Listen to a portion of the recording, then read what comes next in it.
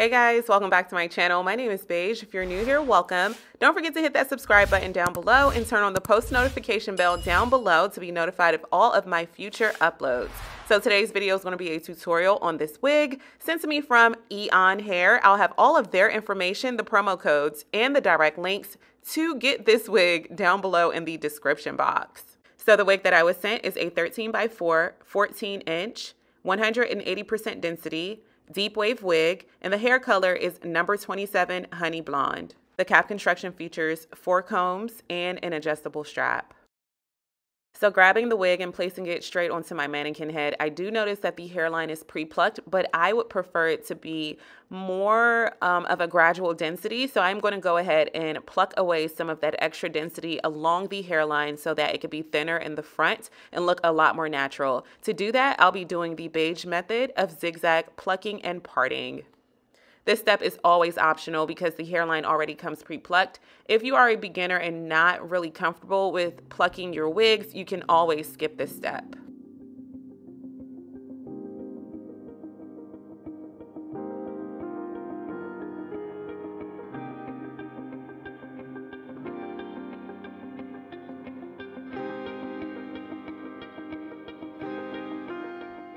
And here are the results from doing the beige method of zigzag plucking and parting along the hairline to thin out the density.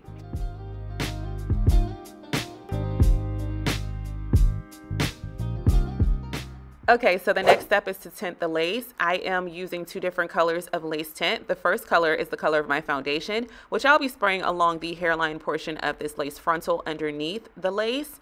And the second color is the color of my scalp, and I'll be spraying that one on the inner portion of the lace frontal. I'm going to blow dry in between each layer and do 2 layers of each color of lace tint.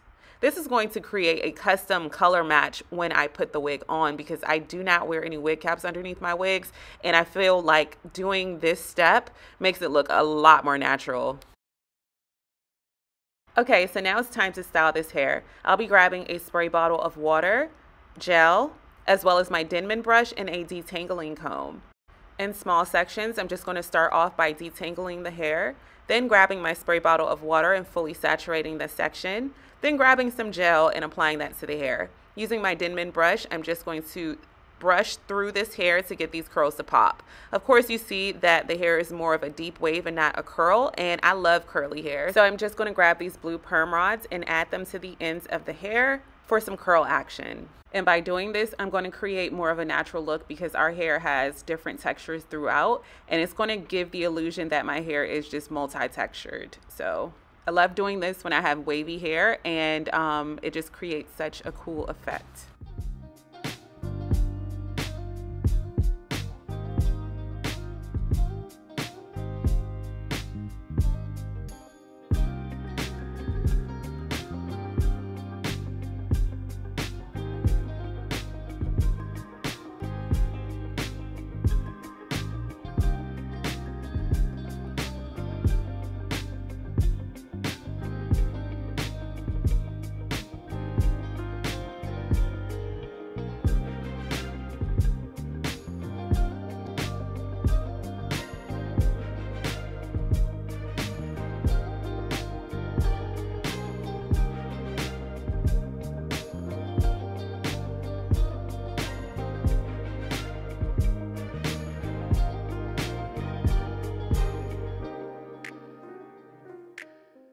Okay, so now that I am finished, I am going to allow this hair to air dry overnight. The next morning, I am just going to start by cutting away this extra lace, grabbing a pair of zigzag scissors. I'm going to carefully follow the natural curvature of this hairline and get rid of that extra lace. And then I'm going to grab a hair oil, apply that to my fingertips. I'm going to loosen these perm rods and then use my fingers to separate the curls.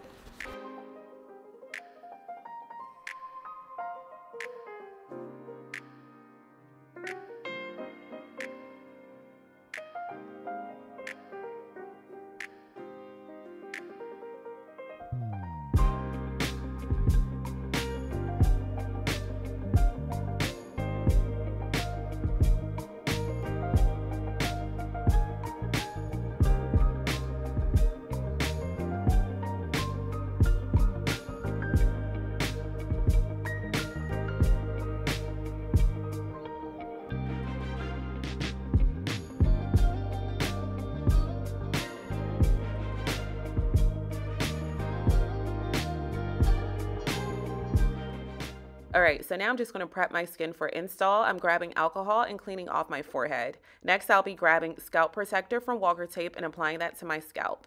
The adhesive of choice today is Wonder Lace Bond from Eben, New York. I'm going to grab the wig so that I can have a very clear view of the under portion of the lace. I'm going to spray a very thin layer to the edge of the hairline and then blow dry for a few seconds. Next, I'm just going to grab the wig, place it on my head in its proper placement, just making sure that everything is lined up. And then I am going to place my headscarf on top of that to allow this lace to set.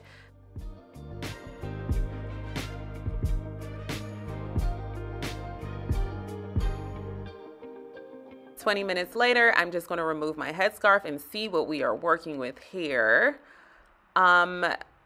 The hairline wasn't a perfect match for my hairline, so I see already that I'm going to have to add some baby hairs, and I did that off camera, removing my headscarf again just to see what we're working with again. Here is how it is looking.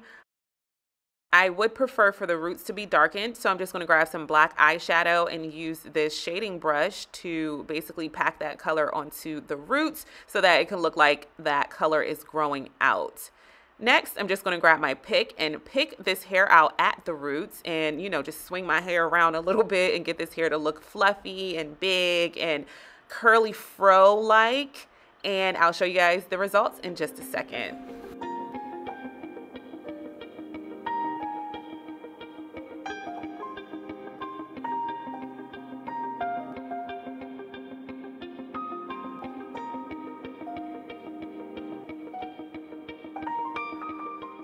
And here are the results. Overall, I fell in love with the color and style of this wig. This is so funny because my hair is actually this exact color and my curls are like that at the ends. So this is kind of reminding me of my natural hair when I first bleached it this honey blonde color. So I was obsessed with that. However, I do want to try this wig again in the future with an HD clean hairline, because I feel like that kind of was missing from this look. But I love the color and I love the way that these curls look with the perm rods added at the ends. What do you think about it? Let's chat all things this wig, this color, the style, the curls, everything about this wig down below in the comment section. Give this video a thumbs up and don't forget to subscribe if you have not already. I'll have all of the information, the promo codes, and the direct links to this wig from Eayonhair down below in the description box. So don't forget to check it out before you leave, and I can't wait to see you all in my next video. Bye guys.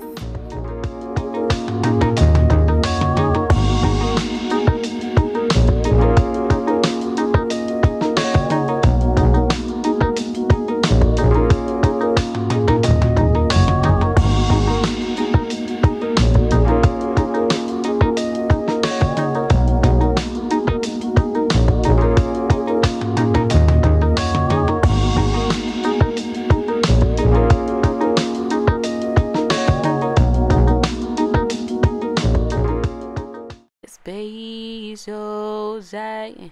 Yeah, that's right. It's beige, Ojai.